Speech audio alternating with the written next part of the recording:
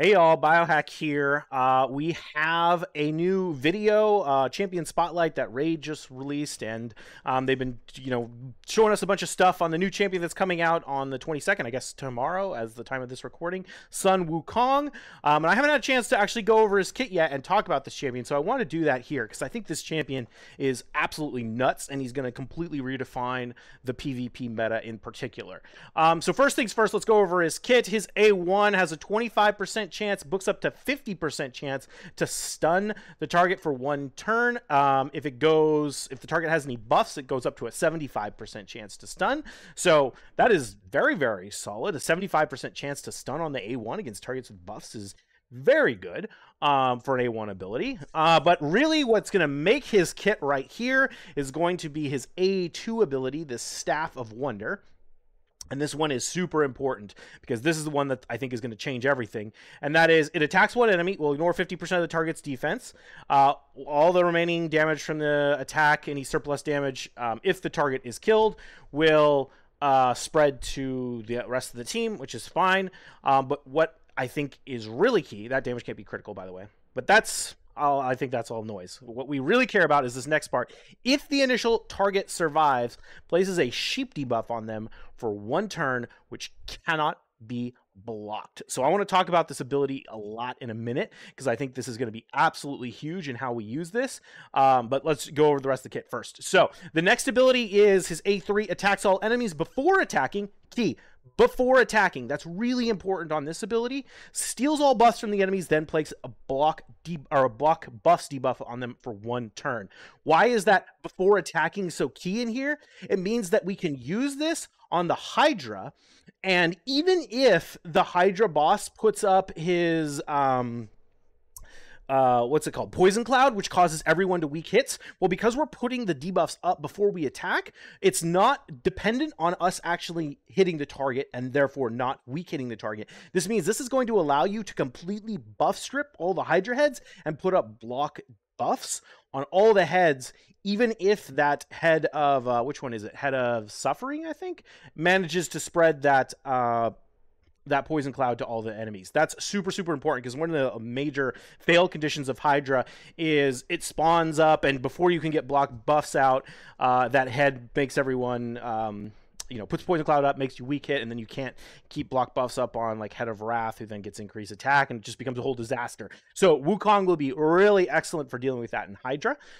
So I think that's, in addition to the polymorph thing for PvP, that's the other main advantage of his kit, which I think is really interesting. Also, if we ever, it's been speculated before that we're going to get a Hydra head will be stunnable, and so if that ever happens, that would make him really good to help counter that head in particular.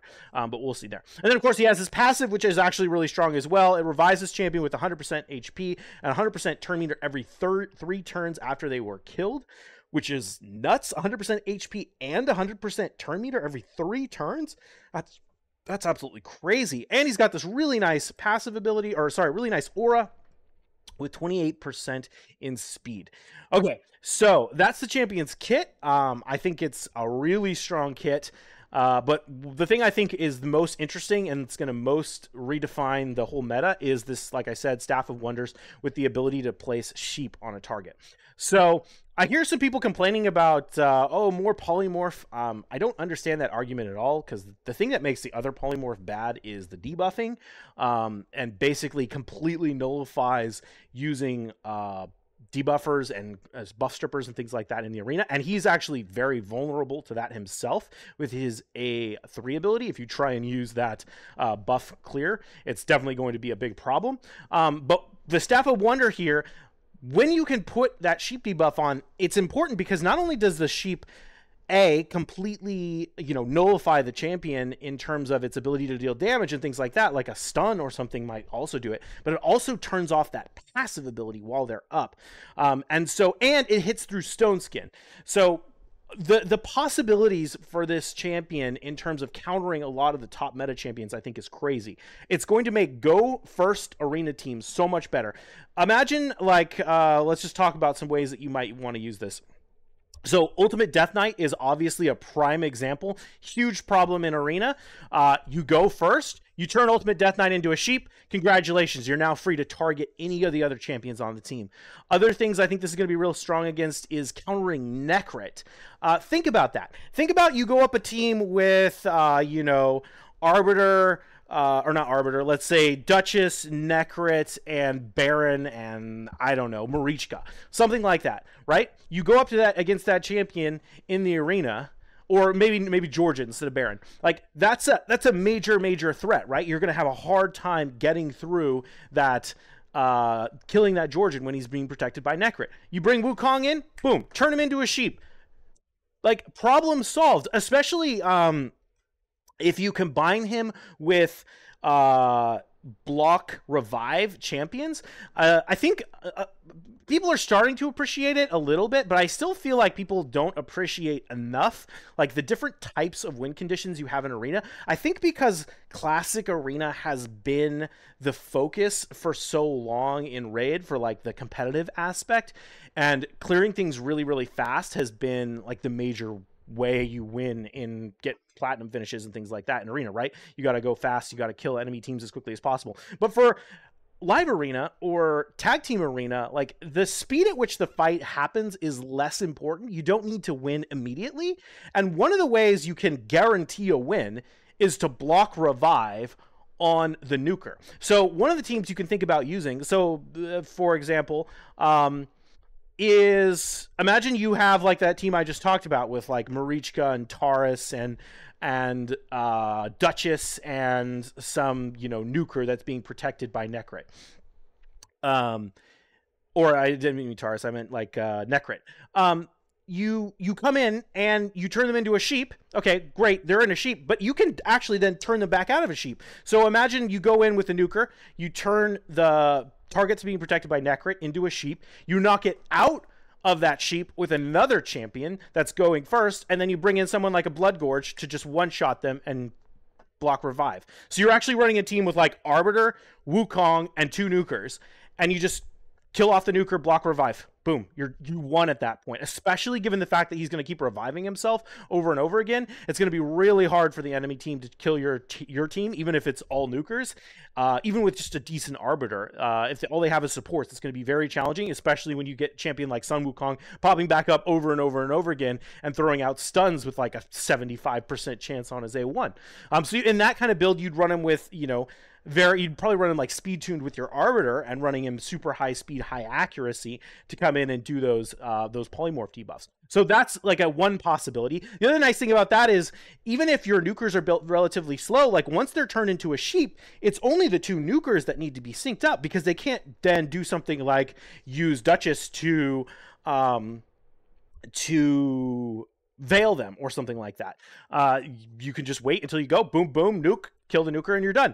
I can see that being a really strong strategy in Arena, in Live Arena, and in Tag Team. And like I said, any champion that relies very heavily on passives, the ability to block those passives by turning him into a sheep is nuts. So obviously we can imagine Taurus and Marichka. That same strategy I just talked about, like, imagine that same team, except for instead of, like, imagine a Duchess, Marichka, UDK, and Taurus team. Think about this. You have your Arbiter go first, you have your Wukong in there really quick, and then you have your nukers built relatively high speed. You bring in a Ronda, like a medium damage, not high enough to actually kill him, but, like, you're mainly there for applying the block passive skills on your Ronda, and a Bloodgorge. And you come in, turn UDK into a sheep, block the passives on Taurus, one-shot him with Bloodgorged, and boom, there you go, right? Like, yeah, you're going to take a while to finish off the rest of the revivers, but once you've taken out their main nuker, you're done. Like, all it is supports after that. So I can just think of so many examples like this where this champion is just going to be so powerful in neutralizing one enemy on the opponent team that then just lets you open things up a lot. And I think, like I said, I think if we think about champions this is going to buff and champions this is going to nerf, I can think of a few different things.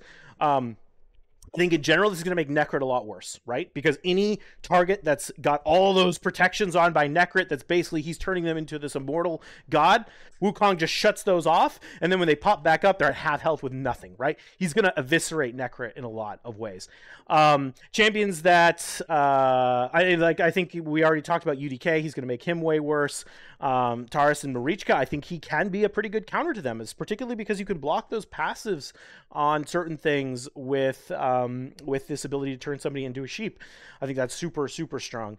Champions that I think are going to get better, I think any champion which brings block revive is going to be really nice, because even ignoring, I'm focused very much on this A2 sheep ability, but if you think about it, like even his ability to revive every 3 turns and constantly be stunning your team is going to be so obnoxious in the arena, with that really high chance to land. He's just perfect for shutting down that like one critical win condition they have on the enemy team, like in their nuker, by constantly blocking or like turning him into a sheep and then stunning them over and over again. And then if he ever dies, he's going to pop back up with full health, full turn meter, stun him again. So any champions that can block revive, I think, are going to be really good. In particular, some of the strongest ones, like my favorite is probably Bloodgorge. Actually, Bloodgorge doesn't get enough credit. I see him talked about a little bit. I love that champion. I use him a ton in live arena. And he's really strong, especially since you can build him in a stone skin set because he has 100% ignore defense. So I talk about him like as being great, but I don't think he's going to be particularly good to counter Wukong. I think he's going to be good when you combine him with Wukong, but because he's the wrong affinity, he's not going to be the best at countering him. I think a champion like Foley could be pretty good to counter Wukong because he is the right affinity. He hits pretty hard on a single target ability. Anithwi is another one. So I think block revive champions are going to be pretty strong to counter him. And I think any champion that's a part of a major go first team is going to get buffed. So like Arbiter is going to be actually better. Speed gear, focusing more on speed, I think is going to be more important in the arena, because if you can shut down one champion on the enemy team, that's going to make go second teams much, much worse. So anyway, those are just some of my thoughts on Wukong right now. I'm super excited to get my hands on this champion. Like I said, I love to play go first arena teams, especially in live arena. And so I think he's going to be a big, big buff for those. I can think of so many cool possibilities to use for this champion. In particular, I love this idea of turning off the nuker and then blocking the nuker with a block revive skill, or killing the nuker with a block revive skill when it comes back up, which is essentially going to win you the fight, especially in live arena.